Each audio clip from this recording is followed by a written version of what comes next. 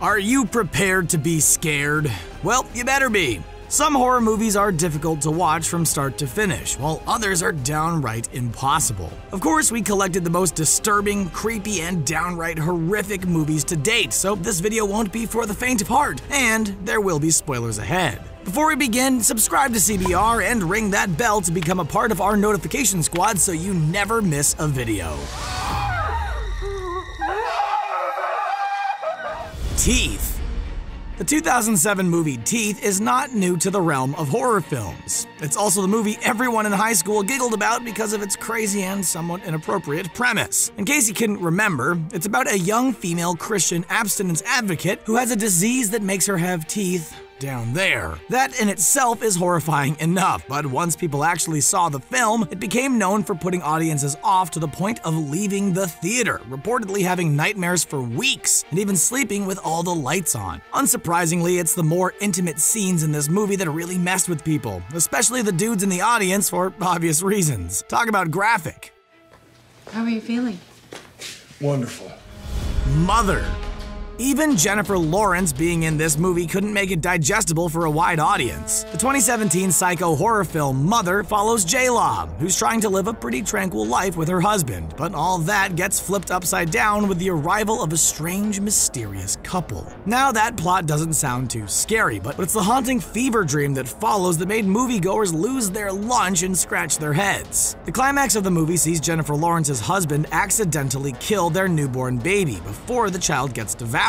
Yeah, you heard that one right. This movie is messed up. Lawrence's character also gets beat up and burned, and her heart is taken out of her chest. That's not even counting the emotional and physical abuse the character goes through. Many critics gave this a low rating because of how distasteful it was. People flocked to get out of the theater midway through the film, and we can't say we blame them. Raw.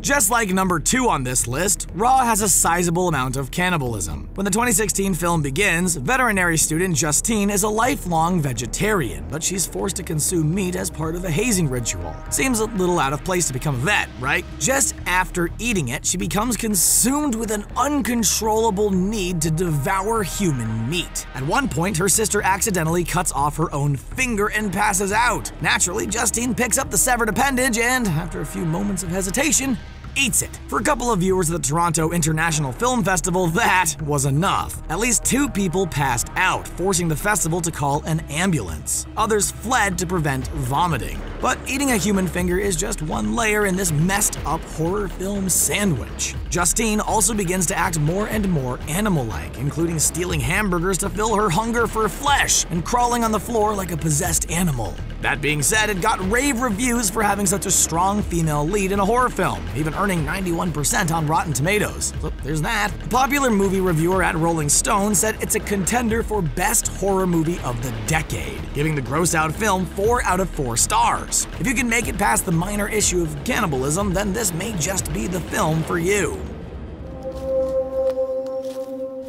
A Serbian film.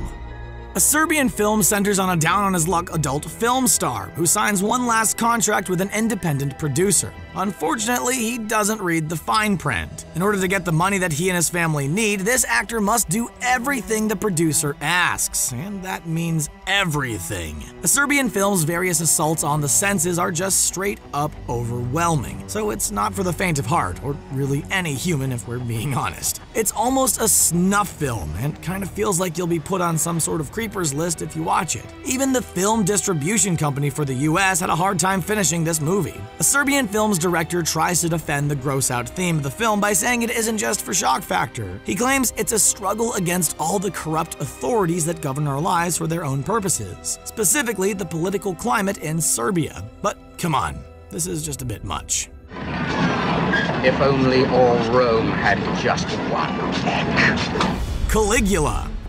According to the stories, Caligula, who served as emperor of the Roman Empire from CE 37 to CE 41, wasn't a very nice guy. He started famines on purpose, he slept with other men's wives and bragged about it later, he had an affair with one of his sisters and pimped her out for others, he threw orgies, spent money on bizarre and frivolous pursuits while his subjects starved, fed criminals to wild animals, and had suspected political rivals humiliated or outright killed. He pretty much did whatever he felt like doing with no consequences. Bob Guccione, who founded the adult magazine Penthouse, thought all this would make a great film, but that wasn't the case. In 1979, Guccione released Penthouse's one and only feature film, Caligula, a historical epic featuring Malcolm McDowell, Helen Mirren, and Peter O'Toole. Even a good cast couldn't save this film. There's tons of lewd scenes featuring all kinds of bodily fluids. It's basically one long, gross, horrific XXX adult film. Its runtime is just about 3 hours long. That's a long time to sit for any movie, but to sit and watch these nasty scenes take place one after the other would make anyone want to run out of the theater. Acclaimed film critic Roger Ebert couldn't sit through it, and that guy's seen almost everything. We doubt you'll fare much better.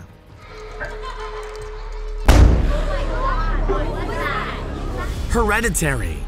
Now, this one may be a little on the controversial side. Some couldn't finish the film and had nightmares for weeks, while others were totally fine with it. This kinda makes us worried about those who were able to sit through this hot mess of a film. Director Ari Aster describes the recent film Hereditary as a personal project. I had gone through some stuff with my family, Aster said during a Q&A session. I took my sickness and now put it inside all of you. And now we get to bear witness to it in one of the most horrifying movies of the decade. While it got rave reviews from the Sundance Film Festival, it also caused many others to leave the viewing area at the festival because they couldn't bear to watch it anymore. In Hereditary, Toni Collette plays an artist, Annie, who just lost her borderline abusive mother to cancer. Meanwhile, her relationships with her husband, her son, and her daughter especially are slowly deteriorating. Many say it wasn't the paranormal stuff or the jump scares that got to people. It was the very real emotions depicted in the film that struck a chord. From the character's intense emotional baggage right at the get-go to paranormal creepiness, talking to the dead and severed heads, it's one upsetting theater experience. Oh, please stop! Hostel. Best buddies Josh and Paxton spend the summer after graduation on a backpacking tour of Europe. While in Amsterdam, they meet Ollie, an Icelandic traveler who shares the boys' love for sex and drugs. They hear that a Slovakian hostel is filled with all their favorite vices, and like every hapless character who trusts a stranger, the boys end up in a slaughterhouse. That's the very definition of stranger danger after all. Inside this depraved death house, rich denizens pay to fulfill their darkest torture fantasies on, you guessed it, Josh and Paxton. It's a pretty simple plot that's in the same torture vein as the Saw films. These unlucky guys undergo bone-crunching, eye-popping violence. With all its goriness, it probably wouldn't surprise you to hear that Hostel was produced by Quentin Tarantino, a guy who loves nothing but bloody violence, almost to the point of being laughable. It got 61% on Rotten Tomatoes, saying featuring lots of guts and gore, Hostel is a wildly entertaining corpse-filled journey, assuming one is entertained by corpses, guts, and gore, that is. Meet the Feebles. If you're a big Muppets or Sesame Street fan, stay away from this movie, as it'll most likely wreck your childhood. This film is filled with Jim Henson-like puppets doing drugs, watching XXX flicks, and dealing with paternity lawsuits. You can also see the Feebles roofie each other, push through PTSD-fueled Vietnam flashbacks, and go on mass shooting sprees. It's as distasteful as a movie can get, and it's only made worse by having puppets doing these things. Oh, and did we mention that Meet the Feebles was directed by Peter Jackson, the man who brought Middle-earth to the big screen? Yeah, that's right. Meet the Feebles may be too disturbing for many viewers to finish, but for Peter Jackson, it worked out very well indeed. After being a commercial flop, it was given cult status much later on. So while this isn't in the same lane of disturbing as the other films on this list, Meet the Feebles is in a cringe-worthy category of its own. Let's hope this movie never sees the light of day as a remake. Mama? Good Night, Mommy.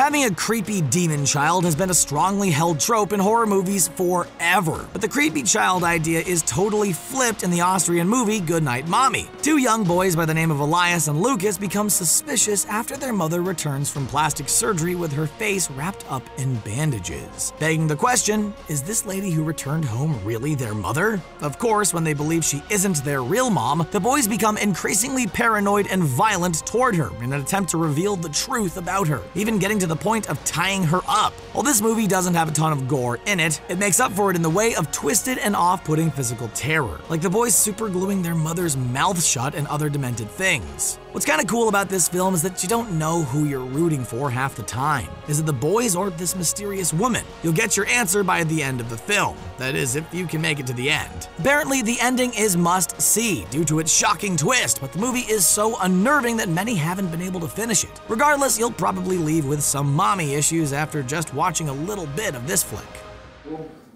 Maybe, who knows? Creep. There's a whole other category of horror films that was seemingly everywhere for a while, the found footage scary movie. The film style can feel frighteningly realistic, not to mention the relatively low budget needed to make a scary story. Creep centers on a filmmaker who is short on cash and answers a Craigslist ad offering $1,000 for a single day's filming. His first mistake? Never do anything off Craigslist. He arrives at a remote cabin to document the life of an odd recluse who appears friendly, but as the day goes on is revealed to be less sincere. While we can all agree the whole found footage trope can be occasionally misused and not scary, Creep does a fantastic job of not falling into the cliches of the genre, which makes this film absolutely chilling in its simplicity. The filmmaking technique lends itself to a truly personal horror, and the interplay between the two main players is intense. There are no fast-paced thrills in this film, but the last scene is worth waiting for. It pulled a high rating of 96% on Rotten Tomatoes, which described it as a smart, oddball take on found footage horror. Creep is clever and well acted enough to keep viewers on the edges of their seats. And man, we loved it. Yeah. Okay. Well, there you have it. Do you think you can sit through any of these movies? Which movie do you think should have made it on this list? Let us know in the comments section below and be sure to subscribe to CBR for more great videos. Thanks a whole lot for watching.